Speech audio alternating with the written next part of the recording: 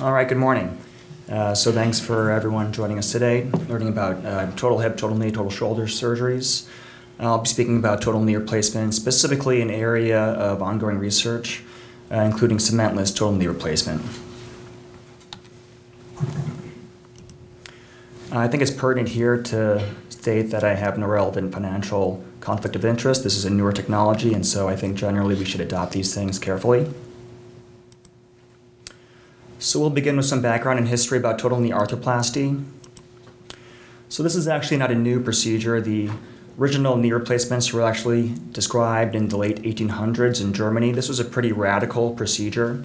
As you can see from the image to the top right, this was essentially a joint resection followed by pretty rudimentary reconstruction with a artificial knee, which was a simple hinge joint. So this was made out of ivory and then cemented into place with plaster of Paris. So pretty rudimentary technology back then.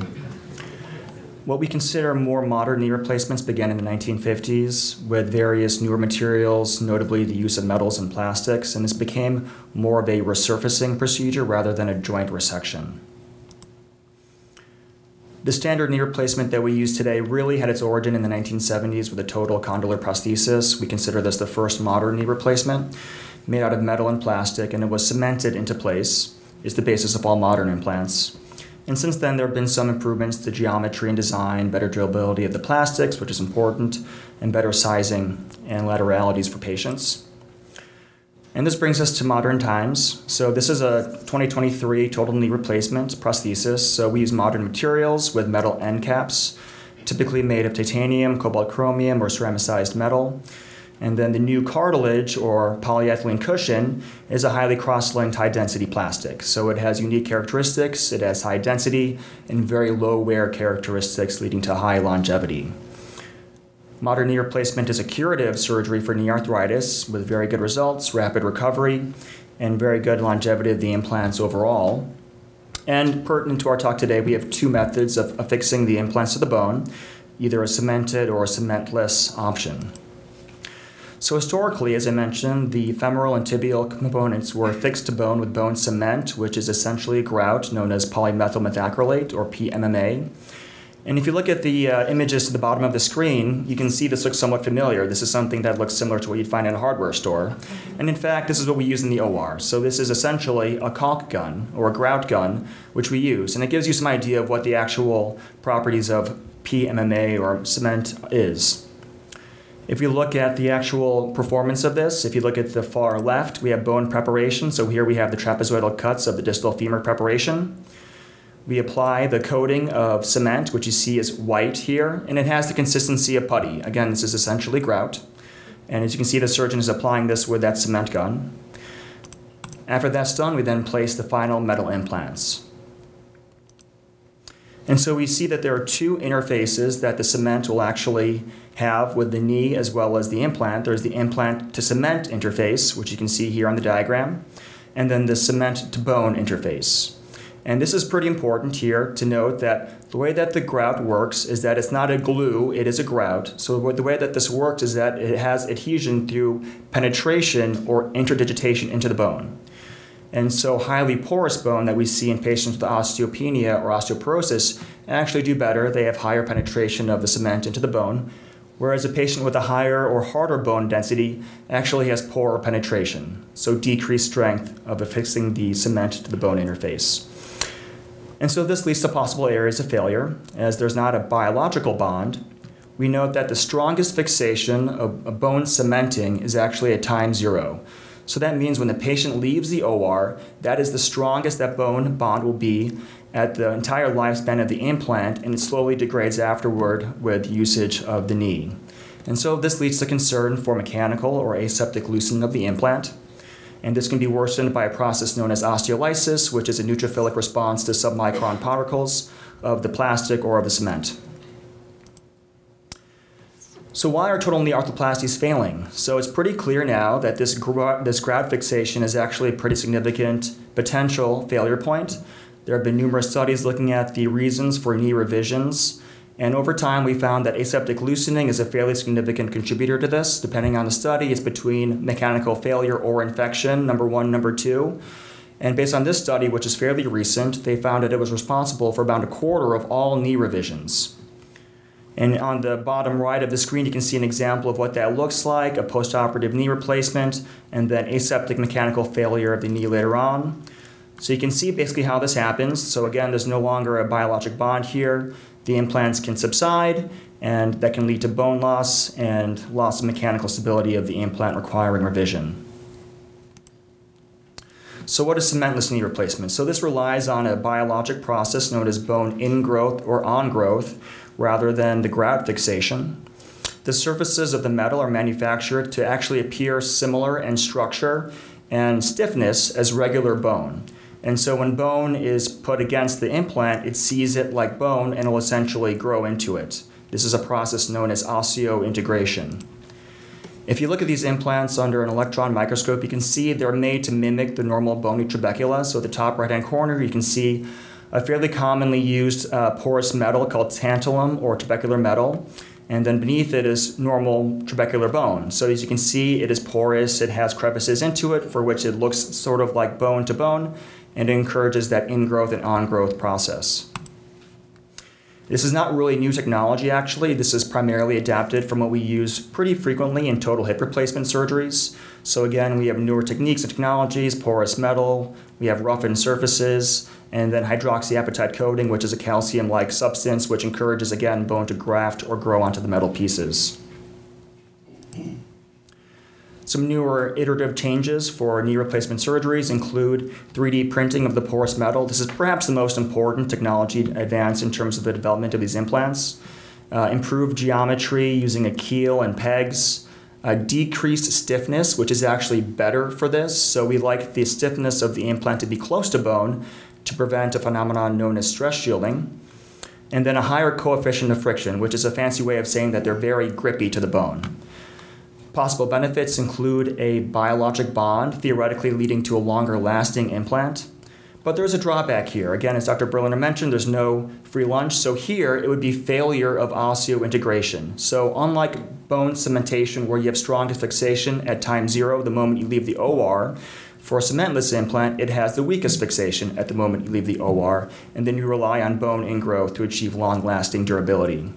Last is higher implants costs. So this was a significant problem. It was only really up until recently with the improved or decreased cost of 3D printing that these became essentially more commercially available for use in total knee replacements.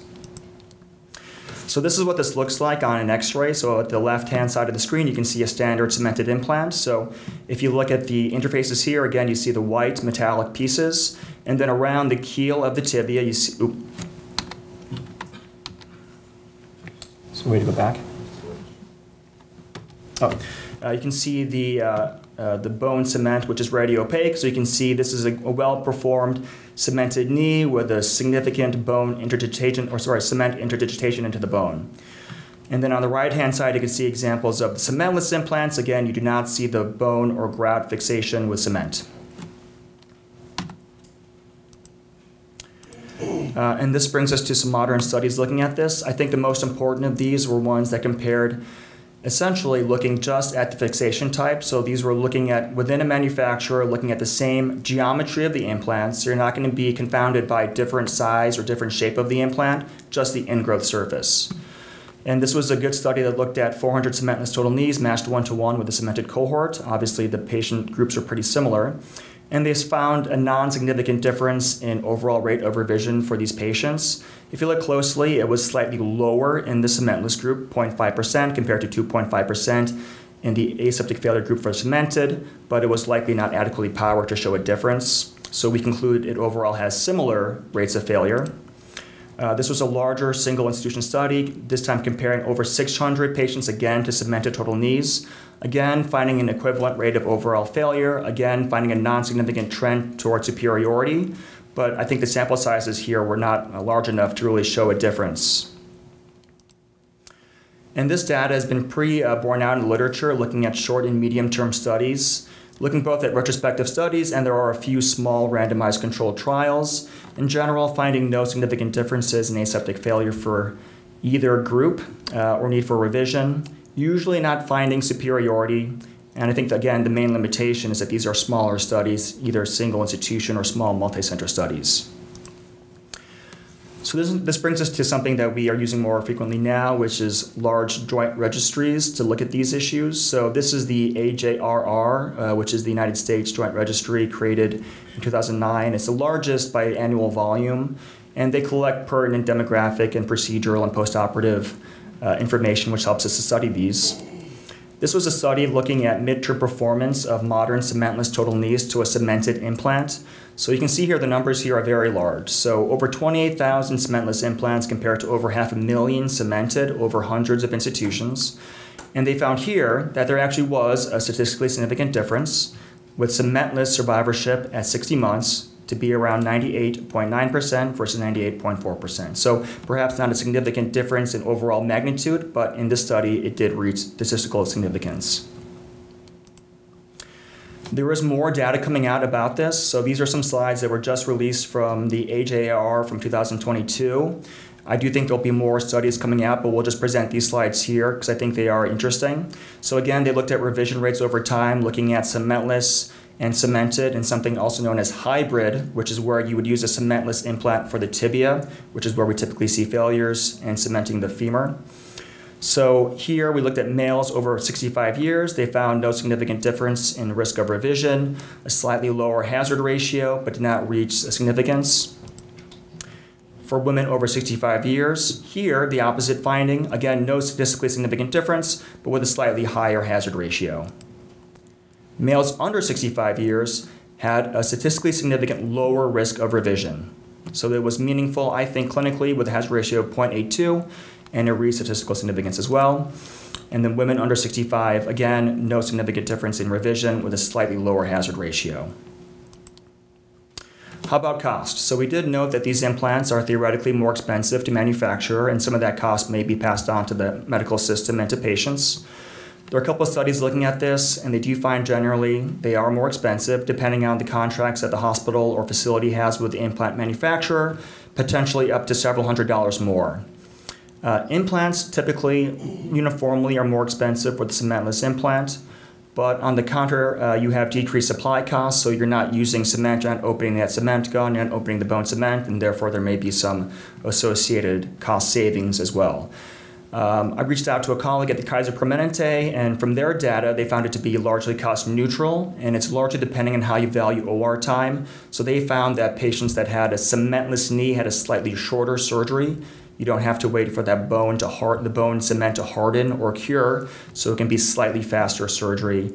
And depending on how much you value that dollar per minute time in the OR, may be fairly cost neutral. Here at Greenwich Hospital, I looked at my own patient logs here. So it does look, at least at our center, it is more expensive for cementless versus cemented implants. So this is from my own experience here. So some practical applications and conclusions.